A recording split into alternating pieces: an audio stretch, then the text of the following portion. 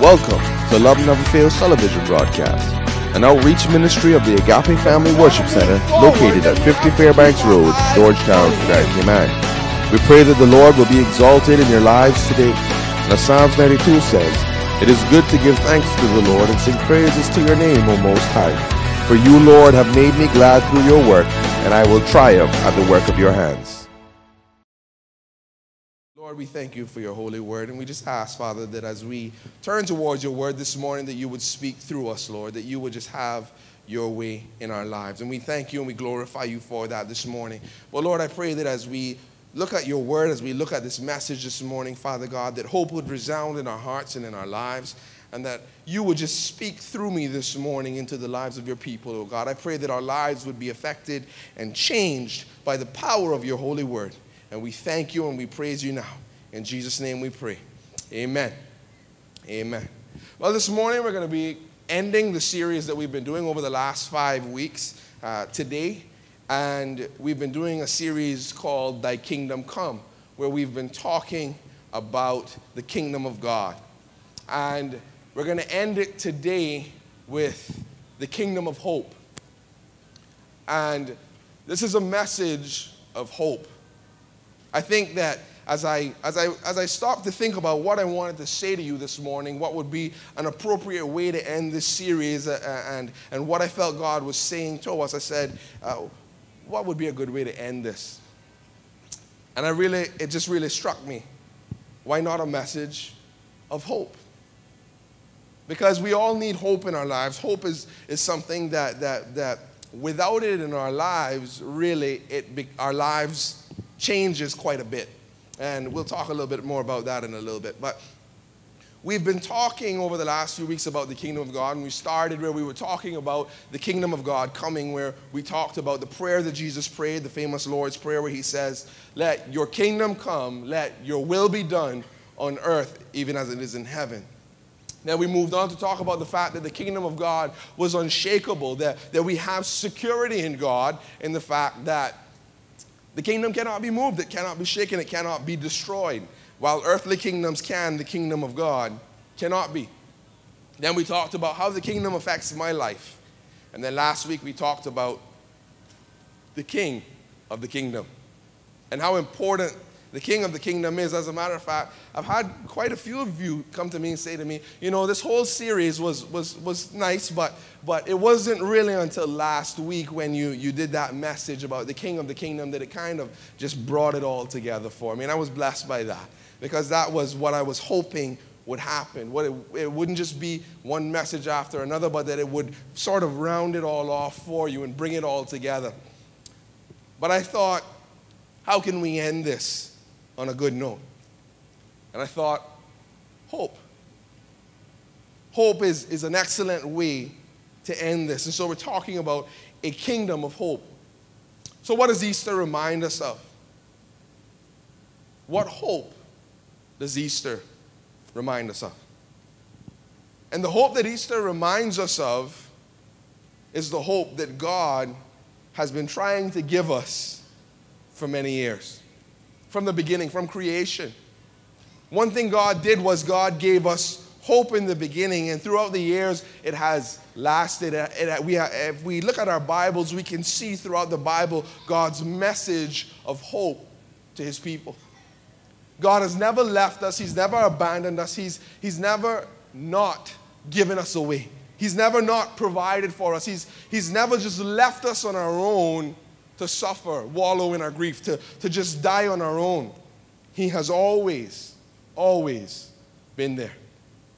And that message of hope is what we're talking about this morning. You know, as I started to really think about it, I was like, you know, where in the Bible can I go and look to find scriptures of hope? And then it kind of hit me. Well, the whole Bible is a message of hope. It's the message of hope that God gave to us from the beginning. God showed us from Genesis 1, it was clear that when God is our refuge and he is our strength and he is our source, then we have hope. And so this morning as we talk about that, we also want to look at, because it's Easter Sunday, one of the greatest messages of hope that we've ever been given, the resurrection of Jesus Christ, and how that hope applies to our lives. And so today, we celebrate hope. So what is hope? Well, the dictionary will define hope as a person or thing in which our expectations are centered. For example, before Emily and I got married, I was hopeful that Emily would fall for me. As a matter of fact, we were talking earlier this week, and it's been 8 months since we've been married, and I said to her, geez, that's all? So I feel like I've been married to you forever. But we put hope in a person, in a thing. You know, when we're making a deal, when we're talking to someone about doing something, we hope. Like when we're building a friendship, for instance, we hope that by creating a relationship with this person and myself, that it's going to be a good relationship. And so hope requires an element of trust. We put our expectations in someone or something. Like, for instance, your car. When you get in your car, you hope your car is going to work. You have a certain expectation of it. But then it also means to look forward with desire and reasonable confidence. And this is very important because what it's talking about is that we look to the future. We're looking ahead in hope. We're looking ahead with a confidence, with a desire to see something happen. And so I want to bring the last definition that the dictionary gives for us. And it's just very simple. It says to believe, to desire, and to trust. These are very important definitions that we have here because I believe in order for us to fully understand the message this morning, we have to understand what hope is. But Rabbi Zacharias gives a definition for hope, and here's what he says. He says, hope is the indispensable element that makes the present so important. Significantly, the absence of future hope has an amazing capacity to reach into the present and eat away at the structure of life as termites would a giant foundation. Here's what Rabbi Zacharias is saying. He's saying that without hope, the human life, the structure of human life falls to pieces. I don't know if you know very much about termites, but termites eat whatever they can get a hold of. Anything that is possible for them to eat, they're going to eat. And what they do is they destroy whatever they're in. So for instance, if you have termites in your cabinets, guess what's happening to your cabinets? They're being eaten. They're being destroyed. And guess what? It's going to cost you lots of money to fix. And here's what Rabbi Zacharias is saying. He's saying that without hope, our lives are like termites. Like we're like the cabinet, and termites are just eating through our lives. They're eating at the structure of our lives, and we fall apart. We fall to pieces. And so it's important that we remember that God has given us a living hope. And that life, the structure of our lives, can be firm, it can be secure. We have a foundation in Jesus Christ, our Lord. Hope is at the very foundation of our lives, and without it, we are destroyed. But thank God that He sent His Son to be my hope, to be your hope, so that we could have a hope not in just this life, but in the life to come.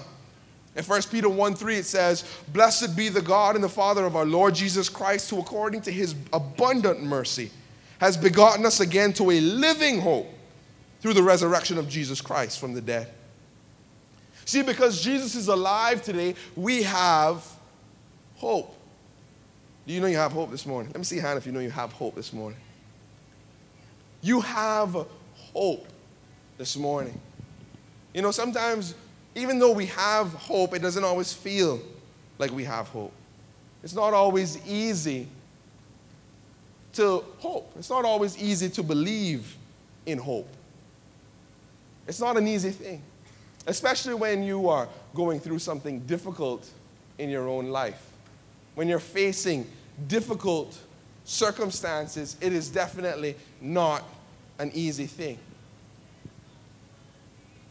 But you know, as I tell people all the time, people sometimes approach me and they're feeling exactly that, hopeless. And they'll say to me, well, you know, where is God in all of this? What is God doing? Where is he in the midst of it? And we always assume that when God comes, that God is going to blow the doors open and announce, I am here. When he doesn't always do that. Sometimes God just comes in that quiet, that still, that small voice.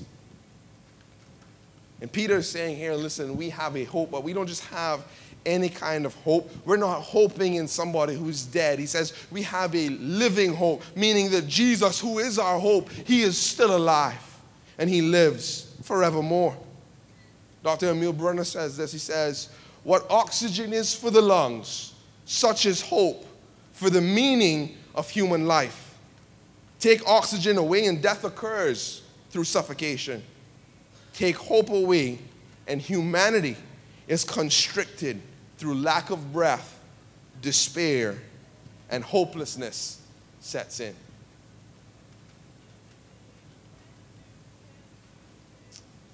We all have to breathe. We all need oxygen. You ever thought of hope being like oxygen? Like it's so important to our lives that we as human beings cannot live without it. You know, without oxygen in this room, all of us would begin to suffocate and die. We all have to breathe. We all need that oxygen flowing through our body, flowing in our blood in order for us to live. And without the hope that is Jesus Christ, guess what? We're slowly dying. You see, the hope that Jesus came to bring us was a hope that was different than anything that anyone had ever seen before. Jesus came to bring us a hope that was so different that even his own people had a hard time recognizing the hope that he came to bring.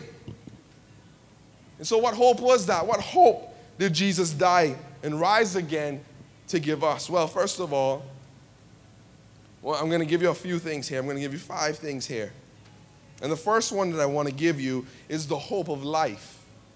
The hope of life. In John 14:6, Jesus says, I am the way, the truth, and the life, and no one comes to the Father except through me. What's he saying there? Jesus is saying that I am the source of life. I am the well of life. I am the pool of life. It is me that you come to in order to receive life. And so one of the things that Jesus died, but not just died, rose again to give us is a life, or the hope of life. In John 10:10 it says, I have come that they may have life and that they may have it more abundantly. You know, one of the things that is so interesting is how, you know, everybody seems to be on this health and fitness crave. Like everybody. You know, you walk down the street, you look on your Facebook, you look on the news, you listen to the radio. I mean, you're constantly hearing everything is eat better, work out better, do this, do that, do the next thing. And everybody's just, you know, taking pictures of themselves in the gym. I've never seen so many pictures of vegetables in my life. I don't know why people care so much. And I'll go on my Facebook and I look and I'm like, where's the meat? It's all green. I don't like all green. Green is good in some cases, but I like a little bit of color that's different. See, I'm doing better with my vegetables. I keep telling people, I said, my wife has accomplished the impossible. I actually ask about vegetables now. What vegetables are we having, honey? See what marriage does to you? It's good, it's good. I'm just...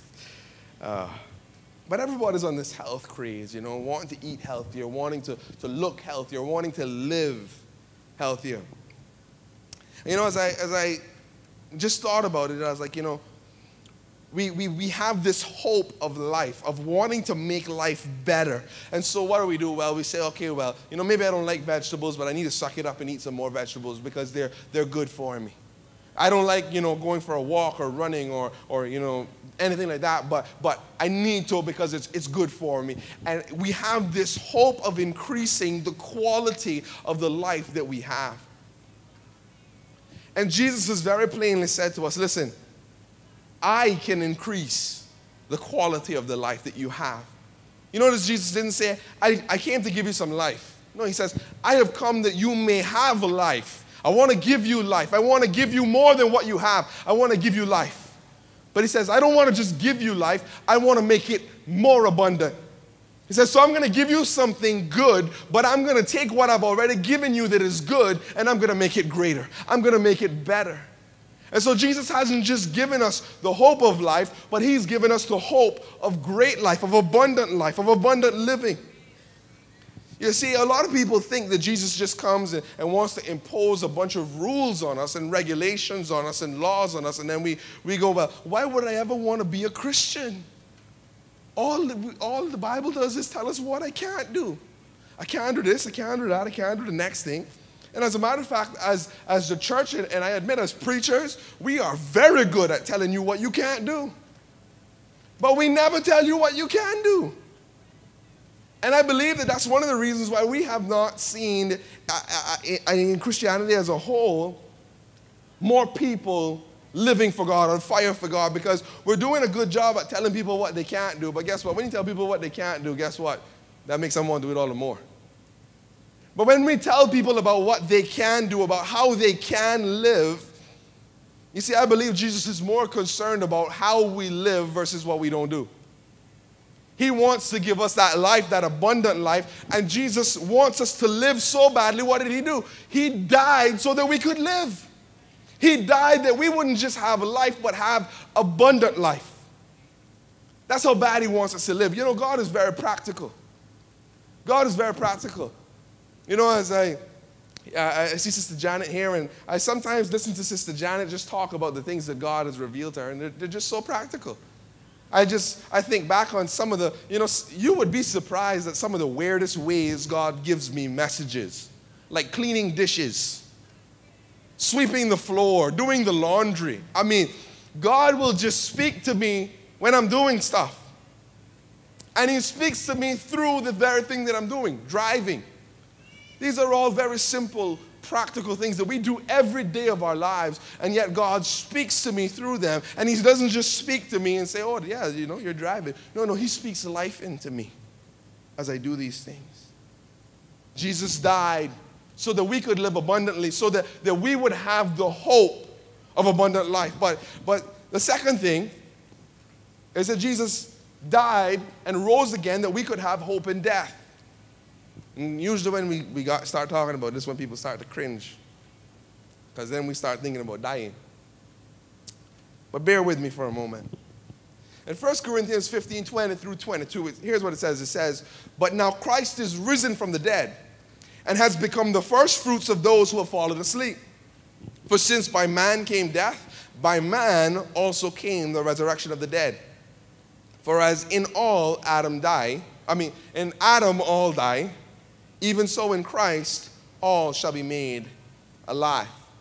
And it's talking about the fact that Jesus died, but he's also talking about the fact that in Jesus we have a hope that goes beyond this life.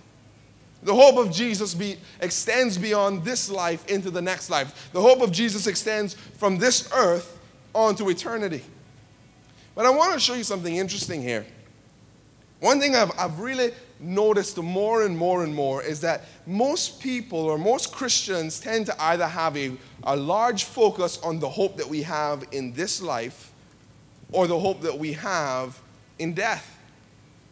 Most people never take the two and combine them together. Most people are either living to die or don't want to die at all.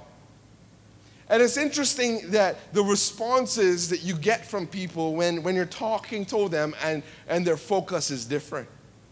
Because when you talk to somebody who is constantly thinking about the hope that they have in death, they sound like they're suicidal and like they don't care, just take me and I'm gone. Like, who cares?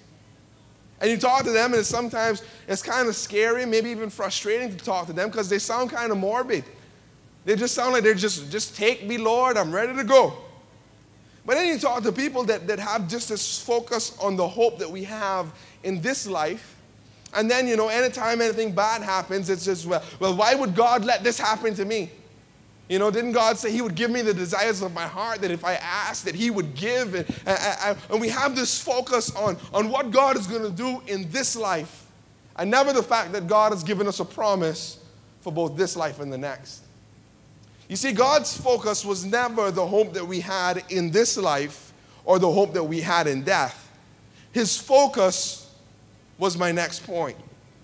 And I'm not going to go there yet. But you know, because we usually have a certain focus, or a half focus is what I like to call it, because we're not focusing on the big picture, we're focusing on half the picture. We're focusing on what Jesus can give us in this life, or what Jesus can give us in death. We only see half the picture. And it creates an issue in us. And so, let me bring the next point then. The hope that Jesus died to give us and rose to give us wasn't just one in death and wasn't just one in life, but was one in eternity, which is the third point. We have hope in eternity. In Titus 1:2 it says, in hope of eternal life, which God, who cannot lie, promised before time began. You see, the focus of our lives is not whether we have hope in life or hope in death. Jesus died to give us hope in life. He rose to give us hope in death. But that's not the whole picture. That's just a part of the picture. You see, the whole picture is that we would have hope in eternity. Now, we tend to think of eternity as, well, when Jesus comes back and, you know, we go to heaven and all that good stuff. That's not eternity. We are living in eternity now. Eternity has no beginning and has no end because God is the measure of time. Since he has no beginning and no end, guess what? Eternity is for all time. And so when we talk about that we have a hope in eternity, here's what we're saying is that no matter what time it is, God has given us a hope. Whether it's in life, whether it's in death, it doesn't matter. We have a hope for all time because of what Jesus did for us on the cross. And so we have that hope that is eternal, that hope that extends from this life and onward. As a matter of fact, I'm working on a message talking about eternity, but here's the thing that we often don't think about, is that we all are going to live forever. We're all going to live forever. When we die and we leave this body, we're going to leave this body, and yes, this body will die, but we're going to live forever in our spirit after this. But not all of us are going to live forever in our spirit in heaven. Not all of us are going to live forever with God in eternity. Some of us aren't going to go to heaven. Some of us are going to go to heaven. Some of us aren't. The point that I'm making here today is this, is that the choice of where we go in eternity is ours. The choice of where we spend our eternity, the choice of where we go to live forever is ours, not God's. He left the choice with us. And the choice is whether we choose him or not, whether we choose the abundant life that Jesus died and rose to give us or not. And so Jesus gave us a hope. You know, you can give somebody hope and they not take it. We can choose despair over hope, but that is our choice. You know, as I just think back on you know, at various points in my life where people have tried to help me, where maybe I had nowhere else to turn, no one to go to, and somebody came through on my behalf and said, let me help you. Now I have the choice of saying to them, well, no, that's okay, I don't want your help, I don't need your help. Or I can say, okay, well, I'll let you help me. I will let you be my hope in this situation. You see, that's what Jesus did. Jesus died, he rose again, and then he says, let me be your hope. Let me be the hope that you have for eternity, the hope that you have of a better life. You see, God's focus isn't this world. God's focus isn't death. God's focus is eternity. He looks at the big picture, and we have to learn to look at the big picture. In 1 Corinthians 15:19 it says, if in this life only we have hope in Christ, then we among all men are the most pitiable. Here's what Paul is saying, is that if Jesus Christ died only so that we could have a hope in this life, in what we can see now, this earth, this world, If this is all the hope that we have, then guess what? We should be the most pitied on all the earth. But he's saying God didn't just die. He didn't just rise again. He didn't just become a man for the purpose that we could have a hope in this world. He did what he did so that we could have a hope for all eternity. And that's the important thing. So let's look at the big picture, not focus on just part of it. Well, then we have another hope, and this is one that I particularly love. The hope of peace and joy. In Romans 15:13 it says, "Now may the God of all hope fill you with all joy and peace in believing, that you may abound in hope by the power of the Holy Spirit."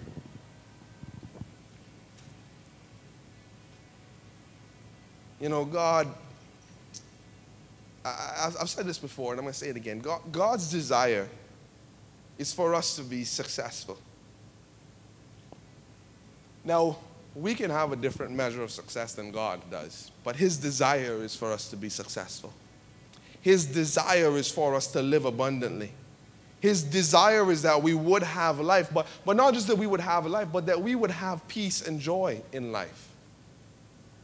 And you see, this is one of the things that is so important, or that I love about God, is that God wants what is best for us. You know, as we talk about the kingdom of God, and as we talk about the fact that the kingdom of God has hope, or is a kingdom of hope, it just reminds me so much that when Jesus came, when Jesus died, when Jesus lived, when Jesus rose again, that one of the things that Jesus always tried to do was give peace and joy to the people that he ministered to. Whether that was his disciples, whether that was the crowd of 5,000 people, whether that was just one woman standing at a well, it didn't matter. Jesus always intended to minister peace and joy into the lives of people. And sometimes they walked away with it and didn't even recognize what Jesus had done to their life. They just knew that they were changed because they had encountered the living God. There's one thing that I see more and more every day, is that as people, we do not live lives of peace and we do not live lives of joy. Our lives are quite disturbed.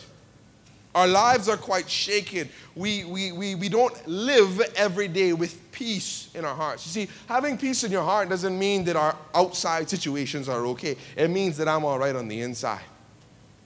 Joy doesn't mean that everything on the outside is going well. It doesn't mean that your life is all peachy and put together so well that when people look at you, they go, oh, they never faced anything in their life. They ain't going through anything. They're having the greatest day of their life. I wish I wasn't going through what they were going through right now. You know, I remember a few years ago, somebody said to me, this was just after my father passed away, and this person didn't know, and I said, man, you're looking so good. I don't know that I ever seen you look this good in your life. And I'm standing there thinking to myself, I just went through one of the most terrible things I could have ever gone through in my life, and you telling me this is the best you ever seen me looking? This is terrible. I was like, how did I look before?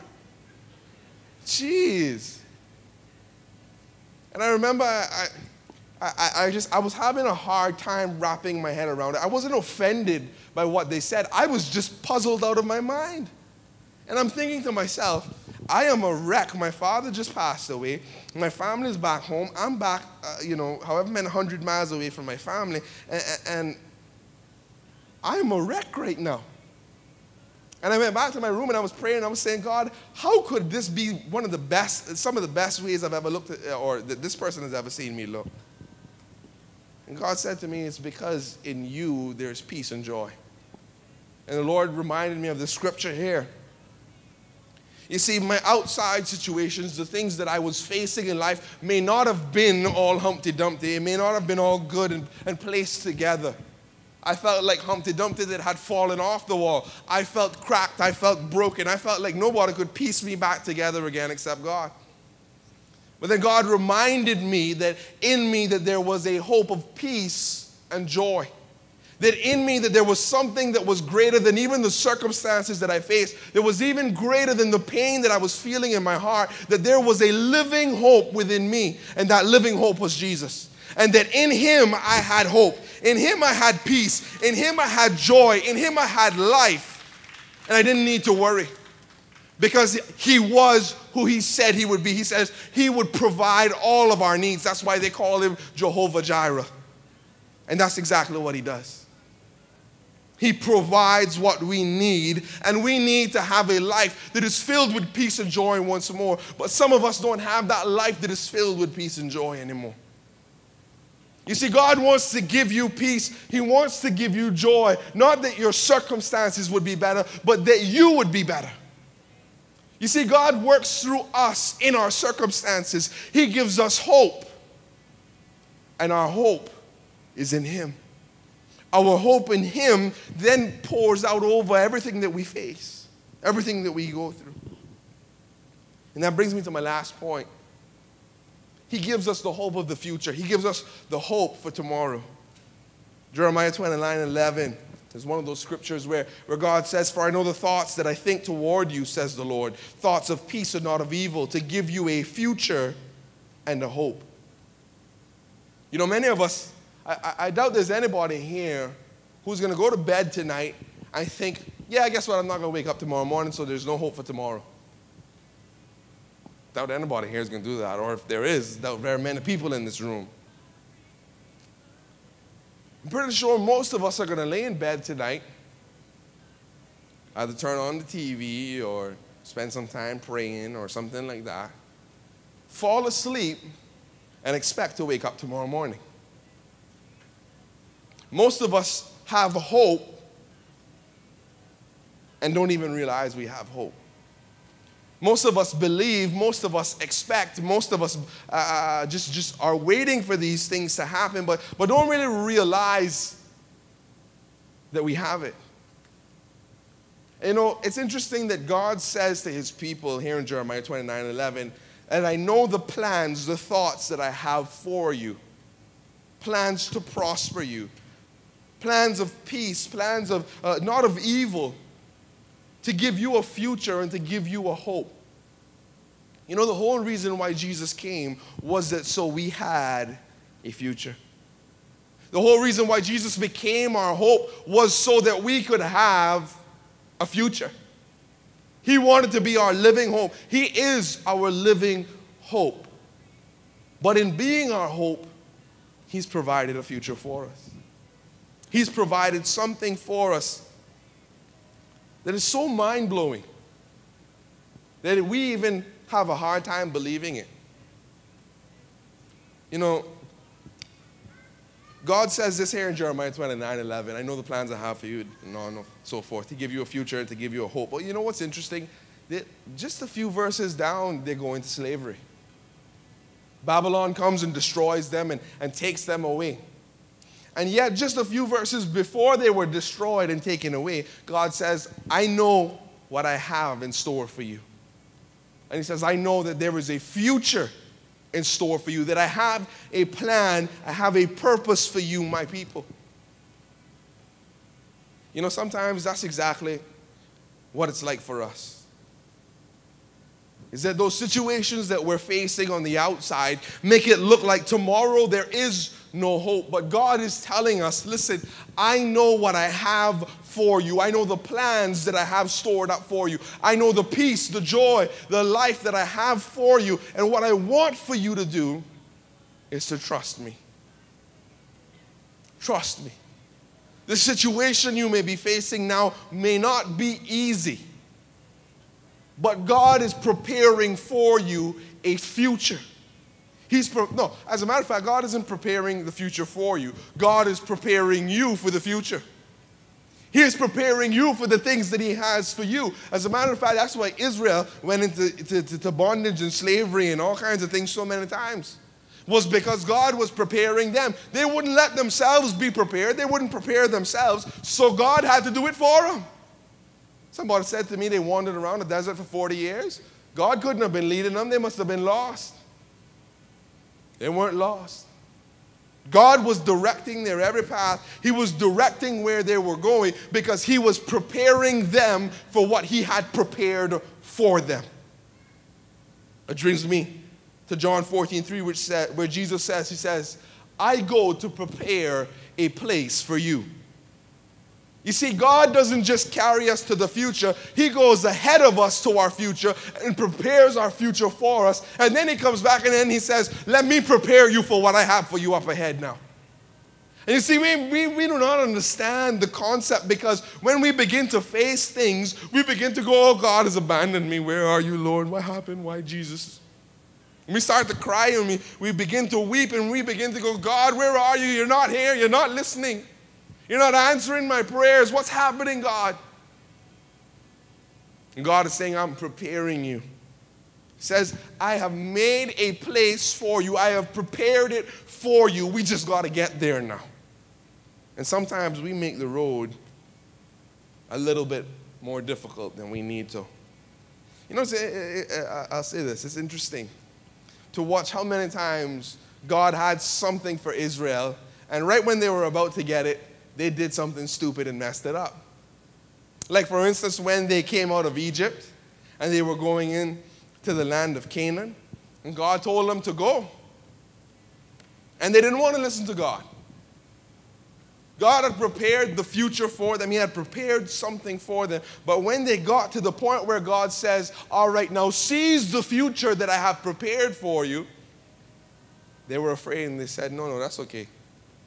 And then God says, all right, well, guess what? None of you that are alive today are going to enter the land, because you have not trusted in me. You are not prepared for what I prepared for you. And then they go, no, God, I'm sorry. All right, God, I'll do it now.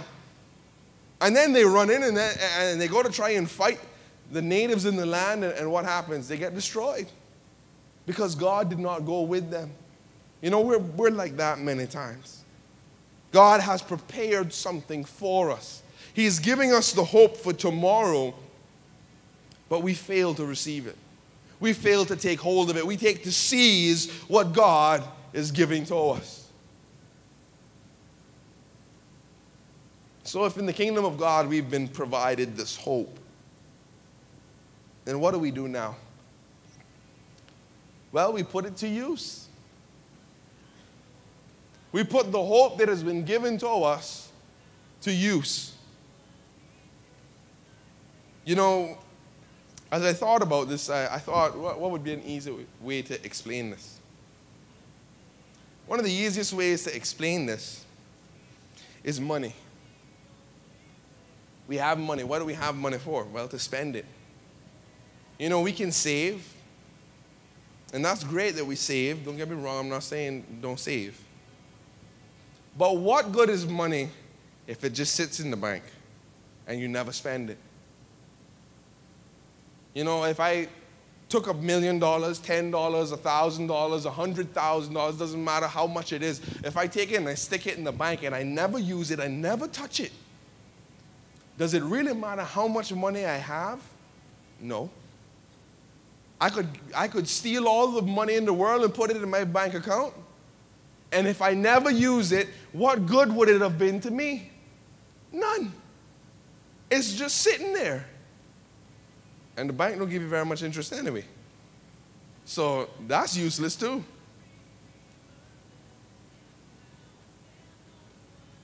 You know, many of us are like that. God has put so much into us. He's put so much hope, so much life, so much into us. He's poured into us so much, and we're just sitting on it, doing nothing with it. You know, God wants to do something with us as his people. God wants to change our lives, change our perspective from a perspective of destitution to a perspective of hope, from a perspective of destruction to a perspective of life. You know, one of the things that that God has really been speaking to me about so much is God saying, if I pour into you, what am I pouring into you for? Because I was praying for the church, I was praying for the ministry, I was praying for God to use me wherever he puts me, whatever I'm doing. I said, God, I want you to pour into me. I want you to use me. Fill me up, Lord. That was my cry. Fill me up, fill me up, fill me up. And this is my cry to God. And God asked me one day, he says, what am I filling you for? And I went, whatever you want to do with me.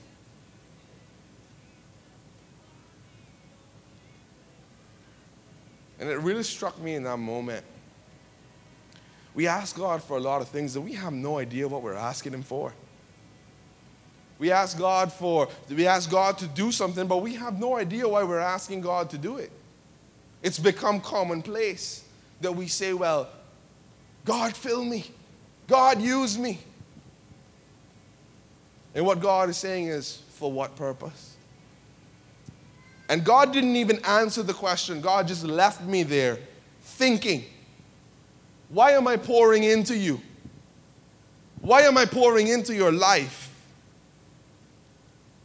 And eventually I came to the conclusion, for me to pour out what you've poured into me. For me to put to use what you've given me. Doesn't matter whether it's in here, whether it's somewhere out there. Doesn't matter where it is. You pour into me, God, and I'm going to pour out. And that's what he does. You know, God gave us the hope of salvation. He gave us the hope of life in Jesus Christ. But he didn't just give it to us for us to hold on to it. He gave it to us for us to share it with others. God rarely ever, or I can't even think of an instance where God has ever done this, to be honest. At least not off the top of my head. Where God pours into our life for our purpose or for our good and our good alone. God pours into our life, but he pours into our life that we might affect other people. So when he gives us hope, he gives us hope that we might bring someone else hope. When he gives us joy, he gives us joy that we might bring someone else joy. He gives us peace so that we may bring someone else peace. He gives us life to give someone else life. He never pours into me for my own selfish ambition, for my own selfish reasons. He pours into me that others might be blessed through me. You know, my wife and I went fishing last night. Well, really, we went feeding the fish is what I like to call it, because they were eating all the bait. We're there fishing and going, and all of a sudden I hear, oh, I got one. Rolling it up. And I'm thinking, Lord, help me out here a little bit. At least let me hook something. Even if it's just a rock, I'll say it was something big. And she catches one fish and she reels it up. And then after that, I'm like, I've been through two whole squids already and I still not caught nothing. And you know, I was sitting down and I was just looking at the stars. And you know, it just started to remind me of Abraham. When God tells Abraham, look at the sky. He says, look at the stars. He says, see all the stars in the sky. He says, your descendants will be more numerous than even all the stars in the sky. And then it hit me when God said, through you, all the nations of the world will be blessed. And I really thought about it for a second, and I said, you know, God gave Abraham a great inheritance. I mean, I was just looking at the stars in the sky, and I was like, just in this one little small section of what I can see, there are so many stars. God tells him he's going to have more descendants than that. But then he continues to say, all the nations of the world will be blessed because of you. And you know something? None of us can deny that to this day. Because to this day, what God did through the line of Abraham is still happening. The nations are still being blessed. That was in the beginning of the Bible. That was in Genesis. And yet all that time has passed. The time since Jesus has come. And God is still blessing the nations through the line of Abraham. God always fulfills his hope. So how do we put this to use? Well, the first thing I want to suggest to you today is stop waiting for the kingdom to come. You know, we entitled this message, Thy Kingdom Come, but guess what? We got to stop waiting for the kingdom to come. It's already here. It's already here. You know, I laugh sometimes because we go, God, we're waiting on you to move. God, we want you to move, Lord. And I'm thinking to myself sometimes after I finish praying, God, are we really waiting on you to move? Or are you waiting on us to move? Which one are you doing? You know, God gives us hope, but having said that, we have to respond to the hope that God has given to us. You see, He gives us hope, yes, but we have to respond to it. You know, God never just gives us something again for our benefit. And God doesn't just put something in your lap and go, oh, here it is. He wants us to respond. You know, I could sign a check right now for $1 million, which I don't have, so it wouldn't be any good to you, but hypothetically, if I sign a check for $1 million right now and I held it here, I said whoever gets here first can have it. We might have a war on our hands, but if you just sit in your chair, what good is that to you? You're not even going to have the hope of getting it. You could just sit in your chair and just sit there and sit there and sit there. And guess what? This big blessing is right here waiting for you. But you're just sitting there. Now what, you want me to come down there and give it to you? If you really want it that bad, why you didn't come get it? You know, we pray and we say, God, do this, God. Lord, I'm just waiting for you to just break through and to move. And we pray that prayer all the time. And God's saying, yeah, why don't you get up and move? I'm doing it through you. God provided us hope through Jesus. And in order for Jesus to accomplish what God wanted to provide to us, Jesus had to move. He had to do what God was commanding him to do. And so he stopped waiting for the kingdom of God. He started moving with the kingdom of God. And then you know what he did? He responded to whatever God needed of him. You know, some of us are in difficult places in our lives. Some of us are praying. Some of us have been praying. Some of us are asking and seeking and looking. But how many of us are responding? How many of us are responding to God? We're in difficult places in our lives, and you know, we say, I don't know that I can do this anymore. We've been asking God to do something on our behalf, but we've been asking him really without feeling any hope in our lives, without even looking or any hope. We're just on that last-ditch effort. We're just like, well, maybe I should. You know what the cure for depression is? Hope. You know, as I thought about this, I remember David in Psalms 42:11, where he says, "Why are you in despair, O my soul? And why have you become disturbed within me?" He says, "Hope in God, for I shall yet praise him, the help of my countenance and my God." You see, hope can cure a lot of things in our lives, but hope placed in the right place. You ever believed in someone or expected someone to do something and they really only messed you up? They only made it worse for you. So why did God give us hope? Because God wants us to succeed. He wants us to succeed. You know, we are God's children, you know, and I hope there's no parents in this room that are like this, but I can't say that I know of any parents who don't want their children to succeed. You know, I get to talk to a lot of parents sometimes, you know, sometimes after church, sometimes phone calls and so forth, and you know, I just want the best for my child. I just want them to succeed. I just want them to be successful. I don't want them to have to grow up the way that I grew up. I want more. I want better for them. But without hope, we cannot accomplish or we cannot overcome the difficulties in our life. God gave us hope that we would be able to conquer, that we would be able to overcome.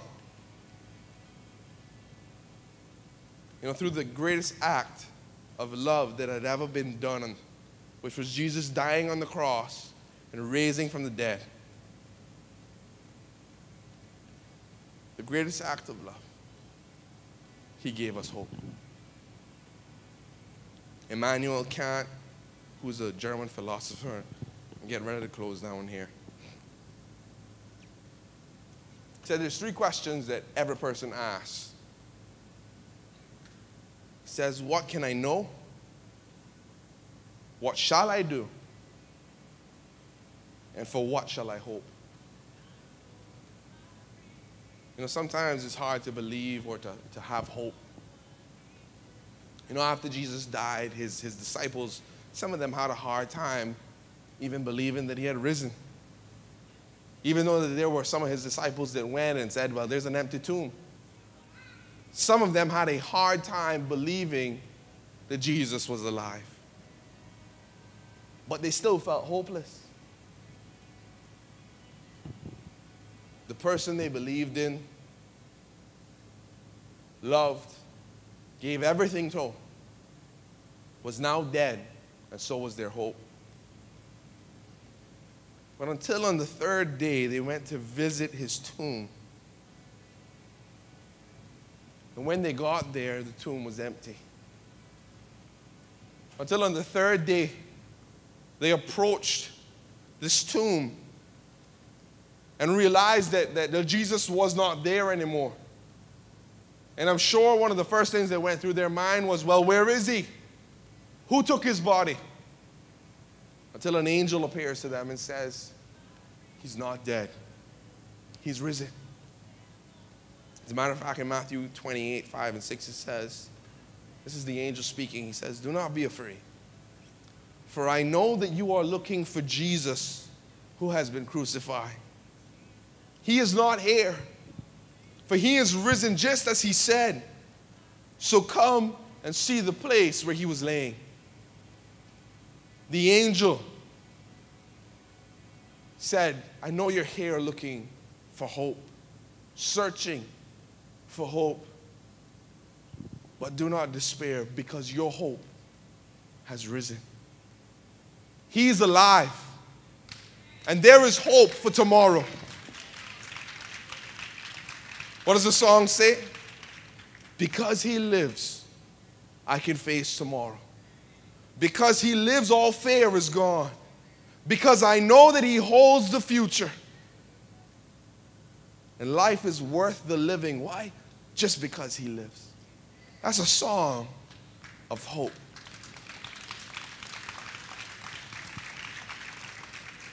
So Jesus died and rose again so that we could have hope. If we want to see the kingdom of God move in a way like we've never seen before, guess what? Just hope. Respond to God. You know, I remember somebody saying, just leap and let him catch you. He says, if you fall, don't worry. He's there to pick you up. So let's respond to the Lord this morning. Let's bow our heads and pray. Almighty God, we thank you for your holy word. We thank you, Father God, that this morning we can stand here and say that you have given us a hope, not just any hope, but a living hope. That because of what you did on the cross, that we can say here today, I have a hope not in this, just in this life, but in death. I don't just have a hope now, but I have a hope for all eternity. And no matter what I do, no matter where I am, that Jesus Christ is my hope. And Lord, we thank you. We thank you, Lord, that we can pray for the kingdom to come because it's a kingdom of hope. That we need not worry because your kingdom is unshakable. And that we have security in you. And that Jesus is the living hope that we put our trust in. that he is that king of the kingdom that we can rely on and that we praise. We thank you that he is our hope and our salvation. And as we leave here today, Lord, help us to leave here with those words in our heart. Those words of life. Those words of hope. The words of tomorrow. Because there is a tomorrow for us as long as we trust in you. So Lord, have your way in us. Have your way in us, Jesus. Hallelujah. Hallelujah, Jesus. Stand with me.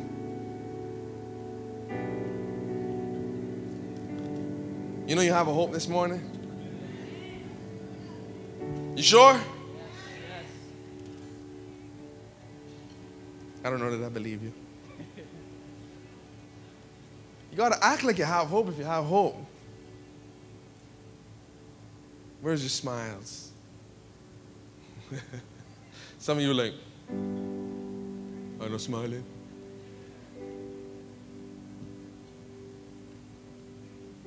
You know, we have a living hope in Jesus Christ today.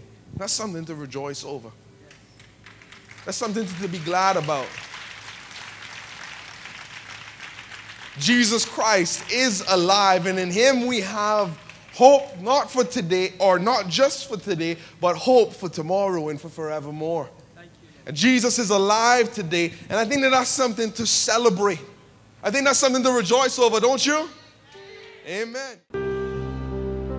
Thank you for watching our television program, and we pray that you've been blessed by today's message. I'm Pastor Andrew Ebanks, and I'd like to take this opportunity to pray with you today and ask you a question. Do you know Jesus Christ as your personal Lord and Savior? Because if you don't, I want you to pray with me this prayer and accept him into your heart today, and you too can be a child of God. Let's pray this prayer. God, I repent of my sin. I'm sorry for all the wrong that I've done, and I ask you to come into my life today. Cleanse me and make me whole. I'm sorry, and I ask you to lead me down the path of righteousness for your name's sake. I want to be your child, and I want to do your will. Have your way in me today, Lord, and I will forevermore live for you. In Jesus' name I pray. Amen. That's all you had to do, folks. It's as simple as that. And so if you prayed that prayer today, you're a child of God. And so I want to get you plugged into a church. Get plugged into a body, a fellowship of Christ somewhere. And get deeper into your relationship with God. Because there's no greater relationship than a relationship with Jesus Christ. God bless you and have a wonderful day with Jesus.